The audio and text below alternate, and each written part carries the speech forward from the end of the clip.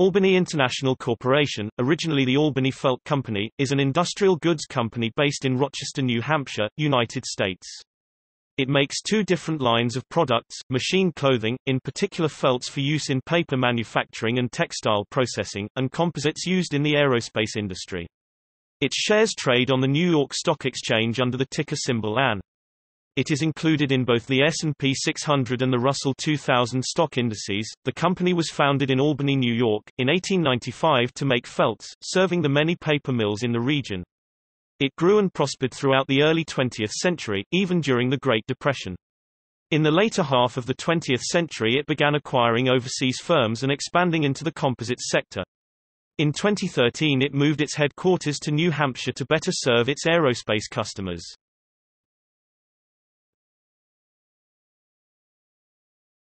Topic. Overview.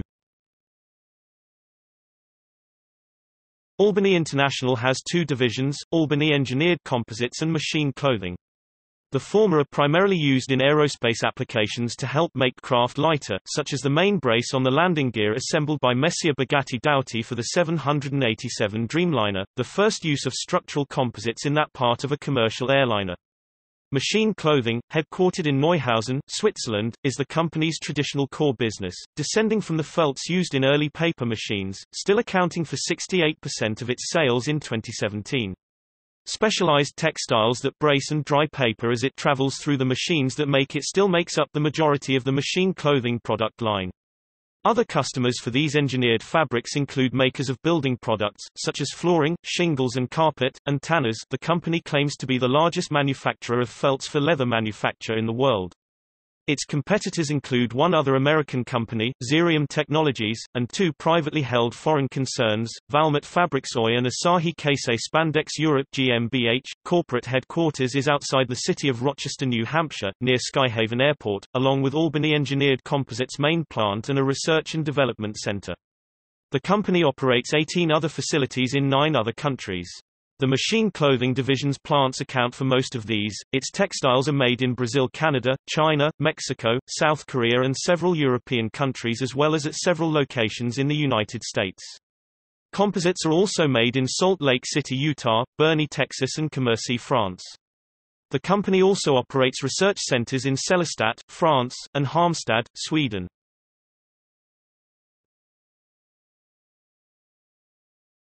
Topic: History. Albany International has grown steadily since its founding. For over a century it was based in the city from which it takes its name.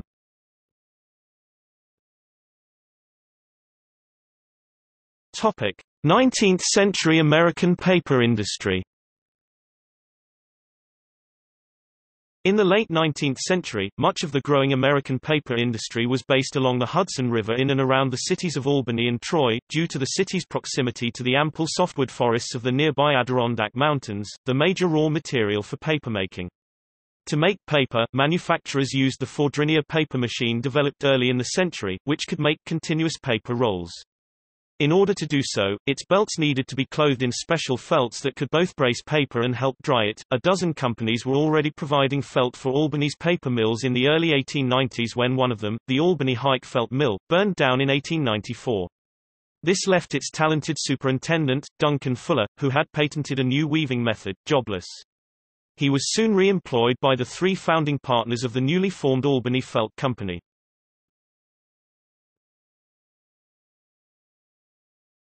Topic: 1895 to 1901, startup years.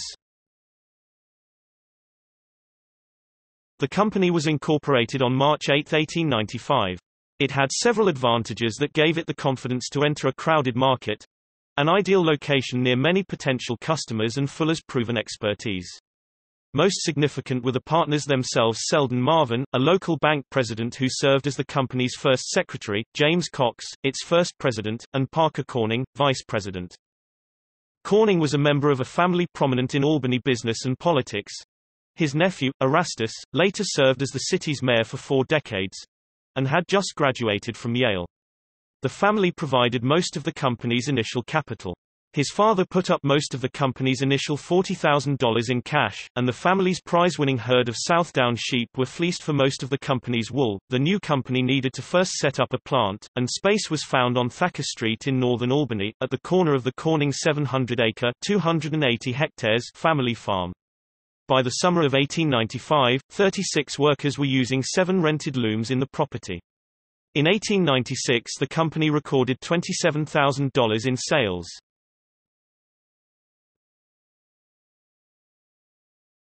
Topic 1902 to 1946, rapid growth. Within 5 years that number had more than quadrupled, following continued growth in the paper industry. Albany Felt was selling its products to paper makers all over the Northeast. The Thacker Street plant was at maximum capacity. Management decided to expand, and purchased 5 acres (2.0 hectares) straddling the boundary between Albany and what was at the time the town of Colony to its north. The new facility was completed in 1902. By 1920 sales had increased to $2 million annually, making the company the second largest in the industry, as Albany Felt continued to serve the rapidly consolidating American paper industry. The new plant, now corporate headquarters as well, had been expanded more than once to accommodate the company's 223 employees. In 1923, the same year Corning, who had replaced Cox as president in 1918, stepped away from the company to serve the first of 6 terms in the U.S. House of Representatives. It began implementing his plans to sell to customers outside the U.S. as well. The following year the village of Menons was incorporated in the area around the plant, giving the company the address it would be known by for decades afterwards. By 1925 sales had reached $2.5 million with the growth of the Roaring Twenties economy, leading to another expansion of the plant which doubled its size. Corning's focus on efficiency and expanding markets made it very easy for the company to not only survive but prosper when the Great Depression began in 1929. Within 3 years sales had again reached $2 million. In 1937 they reached $3 million, prompting another expansion of the plant. Corning, the only founder still alive by that time, had returned from Congress to take a more active role in the company. U.S. entry into World War II in 1941 again increased demand as paper suppliers sought to meet new defense contracts. After Corning's death 2 years later, control of the company passed to his cousin Lewis Parker.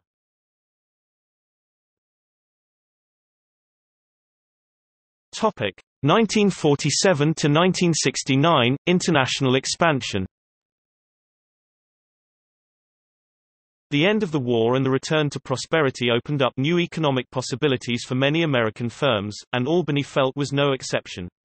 Parker realized that the company would need to start producing its fabrics closer to its increasingly distant customers. By 1947 extra production capacity was opened up in the Albany, and the main building was expanded yet again to increase office space the next year. 4 years later, with the company having built up a large enough customer base in Canada, it created a Canadian subsidiary and built a 90,000 square foot (8,400 square meters) plant in Cowansville, Quebec, its first expansion outside the capital district. It was soon followed by a plant in the southeast and, in 1954, the last expansion of the Menons corporate headquarters building. During the next 2 decades, Albany Felt entered even more foreign markets in a production capacity. Joint ventures brought the company to Latin America, Scandinavia, France, the Netherlands and Australia, as well as into product lines beyond industrial felt. This growth led to a major turning point in the company's history. In 1969 management found itself confronted with a hostile takeover attempt. To fend it off, Albany Felt merged with Wisconsin's Appleton Wire Works, another manufacturer of paper machine clothing, and Swedish felt maker Nordiska Maskinfult. The new company was renamed Albany International. It had 6,242 employees, twice as many as Albany Felt had had before, and became the world's first company that provided fabrics for all stages of the papermaking process worldwide.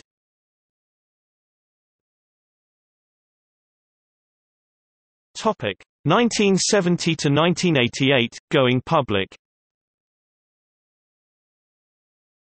In 1972, Albany International introduced its current logo.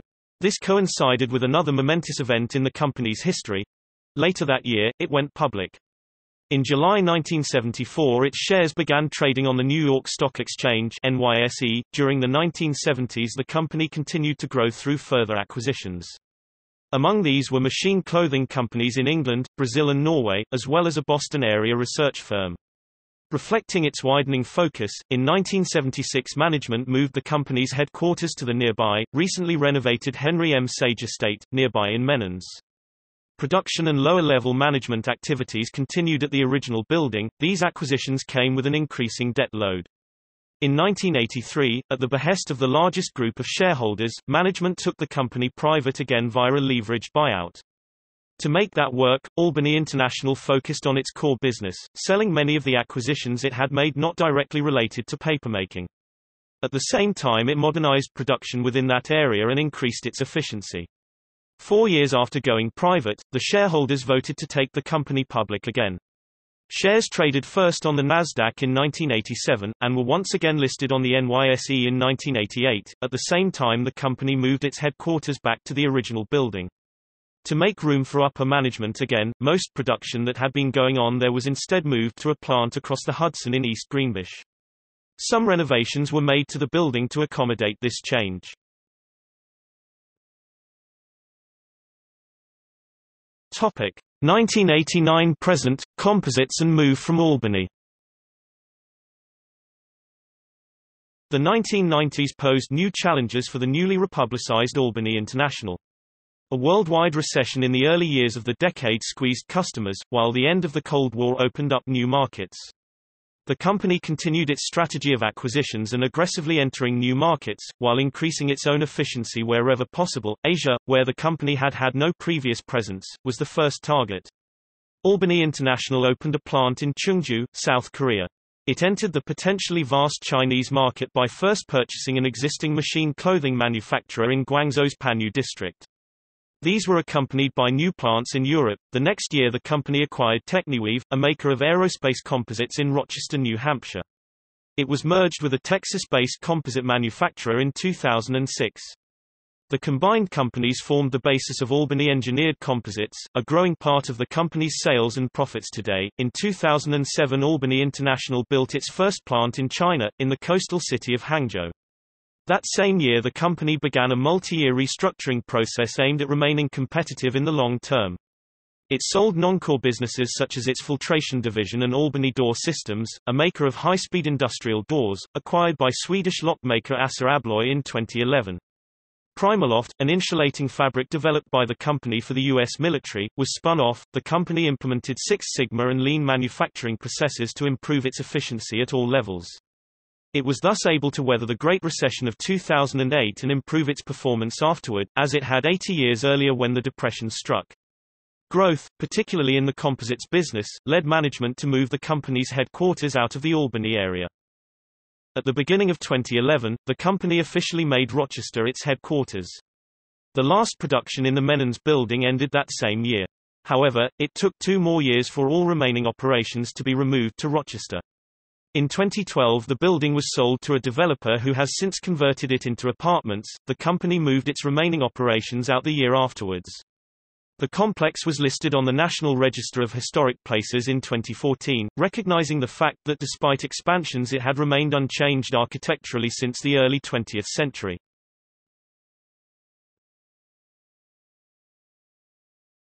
Topic: Future. The company describes its current strategy as focus and lead. In more specific terms, it means making sure the cash flow from its machine clothing division remains steady while working, through a joint venture with Safran, to complete its contribution to the CFM International LEAP aircraft engine under development. This will in turn further increase Albany Engineered Composites' position within its market. In his 2015 letter to shareholders, Chief Executive Officer Joseph Marone pointed to General Electric's recent choice of Albany as the supplier of the fan case for its GE9X engines as a step toward this goal. Despite recent declines in sales, management sees the company as progressing toward those goals. In his letter, Marone points to an increase in adjusted EBITDA despite increased spending on research and development. At the same time, the company was able to pay down $32 million in debt, and fully fund its pension plans in the US, UK and Canada. Strategic acquisitions are also a continuing part of the company's growth strategy. In February 2016, Albany agreed to acquire Harris Corp's Aerostructures division, itself bought from Excelis just the year before, which makes composites used primarily in airframes, for a total consideration of $210 million, paid for partially out of the company's cash on hand, with the rest coming from an increase to its revolving credit facility. Marone said that while the division had growth opportunities, the company saw complementarity between it and Albany Engineered Composites that could further increase earnings in the medium term.